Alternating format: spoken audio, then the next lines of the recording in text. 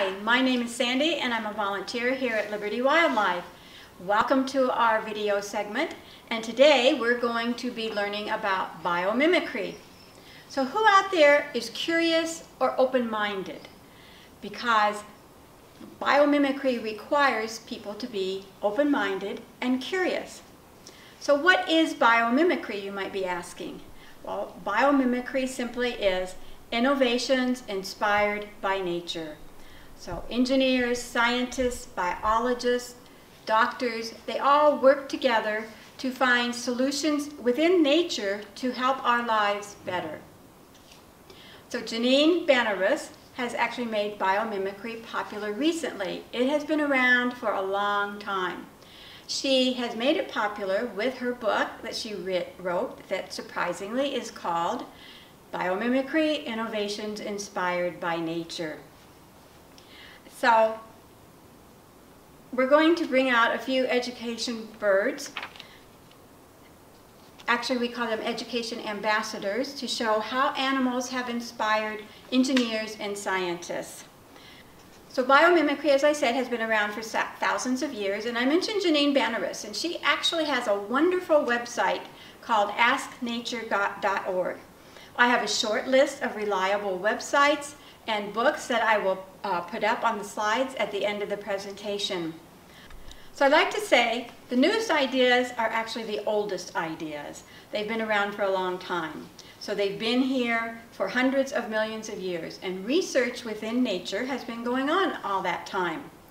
So what happens in nature if a plant or an animal can't solve a problem? And now we're not talking about a man-made problem. We're talking about something that would happen in nature. For instance, a drastic example are the dinosaurs becoming extinct. Well, I just told you what would happen if they can't solve their problem. The animal would become extinct. So the animals we still have are animals that have been around for a long time, and they have solved their problems. So they're good animals for us to rely on for biomimicry. One ancient example of biomimicry are dams. So beavers create dams to create pools of water. Ancient people were inspired by beavers that built their dams. So people designed dams so they would have a source of water. Phoenix would not be the city that it is today without the dams on the Colorado, the Salt, and the Verde rivers. So what are some other examples? Well, for instance, what do you use to fasten your shoes that don't have shoelaces? How about Velcro? Well, Velcro is one of the most common products that has been inspired by nature through biomimicry. It was designed after cockleburrs and what we would call stickers out here in the West. In the 1940s, a man in Switzerland was out walking his dog, came back, and he found he had cockleburrs all over his clothes and in the dog's fur. So he had to remove that naturally. But he was curious. There's that word, curious. He was curious to see how the stickers were able to stick to his clothes. So he looked at them and he found that the cockleburrs actually had little barbs on them that would attach to cloth and to animal fur. So again, he was curious and he thought, well, you know, this must be able to benefit mankind in some way. How can that be? So he studied it and he designed Velcro. So as you probably know, Velcro has two surfaces. One is made of small loops and the other is made of hooks, like the barbs that he found on the cockleburrs. Did you have any idea that Velcro has been around for so long? And think about all the things that we use Velcro for. So I'll give you a few other quick examples. One is the jellyfish. So how does a jellyfish capture the plankton that it eats? So plankton are these little tiny organisms that are in water, and a lot of water animals eat it. So the jellyfish actually drop their tentacles and they form a net around the plankton that they are able to eat. Scientists and doctors studied this, and they came up with a form of a net that they could put out, produce, and it actually captures cancer cells that within the blood. So that's, now this is an experimental stage. A lot of what you're going to hear today are actually in experimental stages. Another quick example are snails and slugs. So you've probably all seen the little trail that the snail and the slug leaves on the sidewalk or on the leaves. Well, scientists and doctors again studied this, and they found that this is sticky and it will actually form a form of glue that can be used to mend bones. Well, the thing about this glue that's nice is that it withstands moisture. Bones are obviously within a moist environment, aren't they? So it will withstand the moisture and it will help the bones to heal. And another quick example that is really near and dear to me is glass that is safer for birds. So a company has been studying glass to find out how they can make glass safer for birds so that when they they won't run into it. When birds migrate, they go down a path, and a lot of cities are on those paths. So they are attracted to the windows that have the lights on in them. So the glass company started studying this problem, and they found that spider webs actually contain, the threads in the spider webs actually have UV waves in them. So they studied that, and they found that birds will recognize that UV wave, they will see that, and they don't crash through the spider webs. So they have been innovative, and they have designed a similar thread that they are incorporating into the glass, which you can see up there. And they are producing glass that is safer for birds. And as it turns out, we actually have some of that glass in the windows, the front windows of our lobby. So that's pretty cool. So once you start researching biomimicry, it's hard to stop. There are many more examples than what I've given. So check out our short list that I will give you at the end of the program. And next, we're going to have one of our volunteers bring out one of our education ambassadors and explain how this little guy has contributed to biomimicry. Hi, my name is Teresa, and I'm a volunteer here at Liberty Wildlife, and I'm going to talk to you today about geckos. Wouldn't it be cool if you could walk up walls and hang from the ceiling? It would be a lot easier to clean those cobwebs off the chandelier, retrieve a runaway balloon, or wash all those tall windows. If you were one of the 60% of 1,500 gecko species in the world, you could adhere to any surface in any direction. You could do this too. I'm going to explain quickly how they do this and why it is important to us humans. Geckos can stick to surfaces because their toes are covered in hundreds of tiny microscopic hairs and hundreds of even smaller bristles, which are about 1/10 of a human hair in diameter. When the tufts of these tiny hairs get very close to the contours in the walls and ceilings, they form a physical bond and create an electromagnetic attraction. They don't use suction or glue to adhere to surfaces like we always think. It would take too much energy to unstick their feet if they did. Geckos slide their feet forward and back to not stick to a surface so they can run on the ground, and then they rotate their feet to attach to a surface and also to unattach from it. To understand how strong these forces can be, the number of hairs that cover an area the size of a single dime, which will be about 1 million hairs, can lift up to 45 pounds. So, besides being a great party trick, why should we think any more about this? Just think about the implications for the construction industry if a 200-pound man could carry a 50-pound load up a 25-foot wall of glass. Well, scientists have spent a lot of time studying the gecko and his or her feet in an attempt to create an adhesive that is not sticky when you're not using it, can be used over and over again, and can stick to anything. And indeed, they've come up with an adhesive that can support that 200-pound man I just mentioned. While difficult to produce this adhesive commercially, one company has developed a dry adhesive based on the fibrillar, get that word, adhesion of the gecko. So far, they have 3 products: fiction tape, gripping material, and fasteners. Here's some other practical solutions. They can use it for glue for surgery, or wound repair, tighter fittings for prosthetics, better seals for protective gear, more streamlined fittings for furniture and automobile interiors. There's uses in robotics. And they can make sticky handheld paddles that may help soldiers or others climb up walls. So the next time you watch a gecko climbing the wall on your patio, take a closer look and take time to admire him or her for their unique ability and what we've learned from them. Now, please meet our leopard gecko, Zamira. Ooh. Here's Zamira. Zamira is a leopard gecko, which is actually not from around here, but is from Afghanistan. And unlike other geckos, they're part of those 40% that don't have the sticky feet. But we don't have a gecko here that does have the sticky feet, so we thought we would show you Zamira. Okay, so that's the leopard gecko, and that's geckos in general. And now I'm going to turn it over to our next volunteer who's going to talk to you about the peregrine falcon. Hi, my name is Leslie and I'm a volunteer here at Liberty Wildlife, and this is Ace. When Ace came to Liberty Wildlife in 2010 with a left wing injury, our experts already knew that he and his small falcon relatives had played a significant role in the aeronautical industry and the design of jet engines.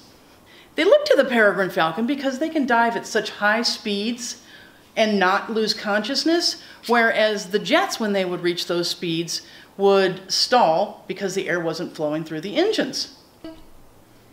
Peregrines will hunt their prey, mostly other birds, from a high vantage point because they can see much further than we can, probably about twice as much, up to a mile. When they see their prey, they'll fly above it to take it unawares, move down, flapping their wings to gain some momentum, and then ultimately pull their wings in tight to their body to obtain that maximum speed, either grabbing their prey or knocking it out of the air. And sometimes they will fly underneath it to scoop it up and take it to the ground to eat it. To learn about airflow through a falcon's lungs, it made sense to look at their nares, their nostrils. They found structures that are like cones. So the engineers tested the airflow over the cones and found out that it slows the air movement down enough so that they don't pass out. So it made sense to add those cones to our current jet engines and airplanes. And another way we were inspired by the peregrine falcon and are using them for our jet design was the shape of their wings. Their pointed, streamlined wings provide stability while they're diving at those high speeds.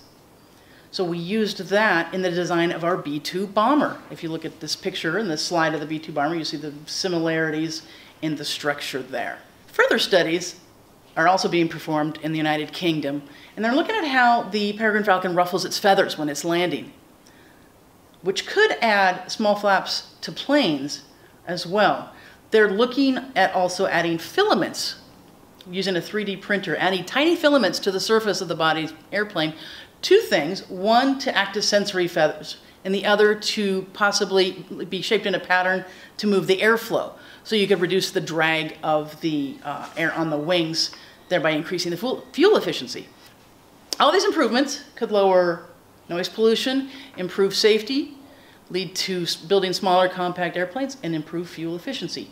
Thank you, Ace. Hi, I'd like to introduce you to Tucker.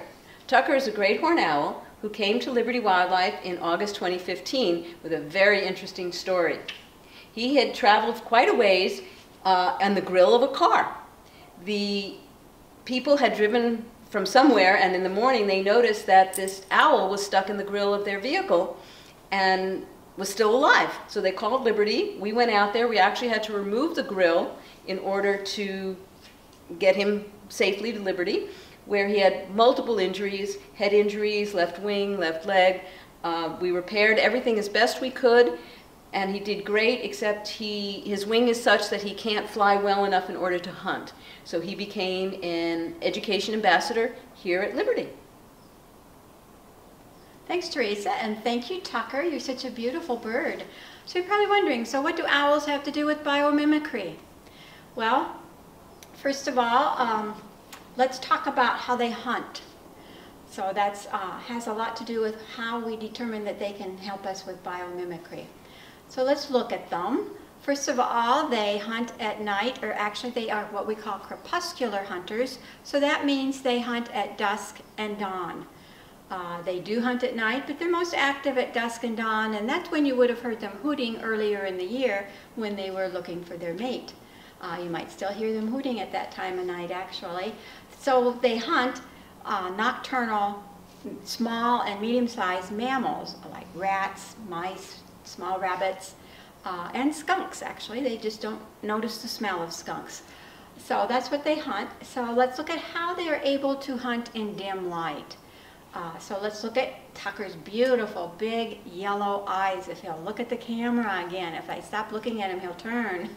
There we go. So he has those big beautiful eyes. So they actually reflect light when the light is dim. They also have extra good hearing, and I actually think, this is my own personal thought, but I think owls actually, the ones that hunt at night, I think they actually hear better. They use their hearing more than they do their vision, I think. So that's the other thing that he uses. And there's a third thing that helps them to sneak up on their prey at night. And that is, if you look at his beautiful feathers, they have very soft feathers. And that's what enables them to fly at night. Now, if you look at his one feather on his wing that's kind of hanging down, you can see it has little teeth on it, like a comb. So they have a specially designed feather. It's called a serrated edge. And what that allows is it allows the air, instead of hitting up against it like it would a stiff hawk feather, it actually allows the air to pass through that feather so they can fly very quietly. So that's how they're able to sneak up on their prey at night. Well, how does all of this help humans with biomimicry? How has it inspired us? Well, there's actually a fan company that they make industrial fans, and I'm probably not pronouncing it right, but it's called the Zeal Abig Company. And they wanted to design a fan that was quieter and that was more energy efficient. So they looked at the owl feathers and they saw the serrated edge and they thought, can we put that on our fan blades and maybe improve our fans like we want to? So that's what they did. And they designed a new fan, and it is surprisingly called the Owlet. So they compared the old fan to the new fan, and they actually found that the new fan was 6 decibels quieter than the old fan, which is significant. Humans can really hear that difference. So the fans that they make are actually more for industrial use, so that you'll find them in air conditioning, furnaces, just all different types of large fans that require large motors. So they did reach their goal. They did quiet the fan, and they made them more energy efficient. So I have one other way that the owl has contributed to industry, and I'm not going to tell you a lot about it because I want you to do the research on your own. Hopefully you'll use that curiosity that I mentioned earlier and be open-minded about it. But you might have heard about the Japanese bullet train. Well, they helped redesign the Japanese bullet train. There are 2 birds. One is the kingfisher and one is the owl. So it turns out that one of the chief engineers at the Japanese company is actually a birder. And because he wanted to improve the sound and the efficiency of the train, he looked to these 2 birds. So that's all I'm going to give you. If you Google Japanese bullet train, you'll find it. And also, if you'll look at the resource page that we'll show you in a couple minutes, if you Google asknature.org, you will be able to find it. So biomimicry has been around for millions of years, way before man actually walked the earth, and hopefully it has helped us to learn to live on this beautiful planet without destroying it. So next we're going to put up the slide that I mentioned that has our resources. There's just a very short list, but they're very reliable resources, and there's some books on there. Actually, Janine Banneris's book that I mentioned earlier is listed there. So hopefully you'll give that a look also. And if you want to post some questions on our Facebook page, please feel free. We will get to them, hopefully with the answer, or tell you where you can find the answer. There's that research item again. So I want to thank you guys for tuning in. Hopefully you really enjoyed our segment. I know we all enjoyed putting it together and talking to you about biomimicry. So hopefully you will come and visit us at Liberty when we reopen and see some of our other beautiful birds and animals that we have. Thank you for tuning in.